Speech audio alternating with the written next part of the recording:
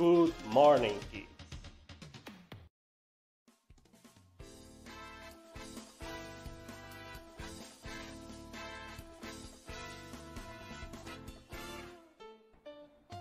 What's up, kids? I'm so glad to finally see you again here in this your channel where you can take your English classes. As you know, I'm the teacher Orlando, and today we're finally back after 2 long months. So we're going to start with a topic that is quite simple. You already know it, but we haven't seen that topic before in this channel, okay? So please take out your notebooks and start writing everything that appears on the whiteboard, ¿ok? Antes de comenzar, recuerden que deben tener anotado estos 3 datos: name, group y school. En name quiero ver su nombre completo con todo y apellidos. En group el grado en el que van y su grupo, ya sea A o B. Y en school anoten por favor 20N si son de la 20 de noviembre o JMMP si son de la José María Morelos y Pavón. Today's date is Thursday, 4th. The month is March. The last time we see was December. In fact, this is the first time that I write down the number 2021. That's right. Yeah, I know that this is the third month already, but we are now in the year 2021. Okay? And the verb is going to be restart. I think you have seen this verb before, I don't know, on computers, on your cell phone. But yeah, in fact, we are already restarting our English classes. That's why I picked that verb, okay? Okay, kids. So today we are going to see the human life cycle, okay? By the way, if you cannot reach how to see the letters or something, you can see in the subtitles, which now are always available, okay? You don't have to activate them anymore. They are always appearing, which is great, right? So we are going to talk about human life cycle, which means how we as humans are called from the moment we born until we are old people, okay? We are going to see some, I don't know, 11, 12 words. I'm going to write the word, you have to write also the meaning, and I'm going to write, I'm not going to write, I'm going to draw, okay? You know that your teacher Orland always likes to draw in every example possible, okay? Well, by the way, we have a new student over there, so without further ado, let's continue with this topic. Alright, let's begin. First, when we born, we are babies, like Maggie, or even like this character, you know, that is also known as Baby Yoda, right? Baby, which in Spanish means bebé. There's no difference if it's a baby boy or baby girl, okay? Baby.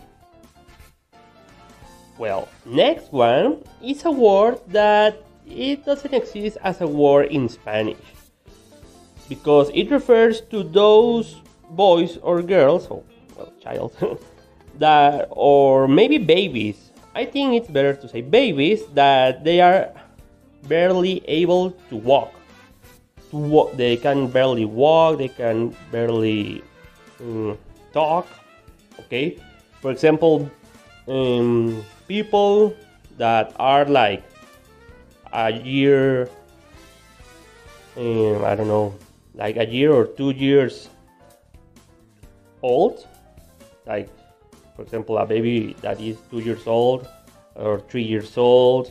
I think it's like even the children that go to kindergarten, okay? Toddler, okay? Toddler. I will say this word in Spanish as niño chiquito o niña chiquita, okay? Toddler. And over here I wrote girl, okay? Why I wrote girl? Because here we have a character who is a girl, okay? Lisa is a girl, niña. But toddlers can be boys and can be girls. Okay, for example, when you were at kindergarten or when you were even younger, you were toddlers. Okay, after then and long ago, time before, you were babies. But now you are child. Okay, child in Spanish is like infante. What do I mean with that word? Well, you are child, and the plural of this word is children. Okay, children. In Spanish, it means niños, but we can say also infantes. And in this word, we can have boys and also we can have girls. Okay, I wrote in this one boy because the example is Bart, who is a boy. Okay, so although we have three words here, you have to also write down these two with their meanings. Okay, baby, niño chiquito, niños, niña, y niño. This differs because this refers to the childhood, okay? And this refers to a male child. Alright, let's continue with number 4, which is teenager. Teenager, as you can see, well, it's difficult to see here, but they are dressed as what's after elementary school, like junior high school. Okay, you know that junior high school or secondary schools here in Mexico, they use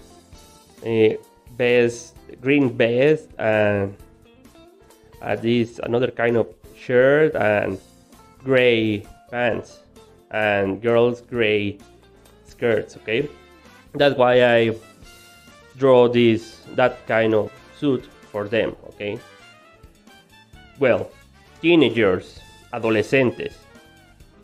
Okay, she even has this part of her hair dyed, which I think is not allowed on those kind of schools. Well, next we have adults. Okay, or adults, like Homero and Marge. Okay, they are adults, adultos. But then I wrote here some letters. I don't know, how do you pronounce this one? MR. Yes, those are the letters.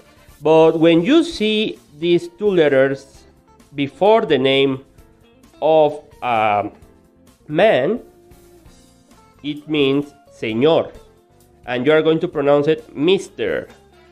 For example, he is Mr. Homero. Okay, and these three letters are going to be before the name of a woman. Okay, and this is going to be pronounced Mrs. For example, Marge is Mrs. Marge, Mr. Homero and Mrs. Marge.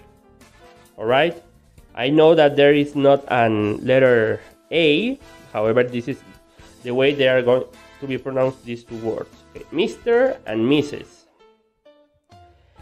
Which these two words also can fit with these two characters, Mr. Abe and Mrs. I don't remember the name of Marge's mother. Well, I'm going to say it later. Okay, last word is going to be elderly. Elderly. Okay, it refers to the people that in Spanish we say de la tercera edad. Okay, people who is above 60, people that already got the vaccine for COVID-19, for example, they are elderly. Okay, I think the best way to say that in Spanish is personas mayores. And here I wrote two words, okay? Gentleman and lady. Gentleman and lady.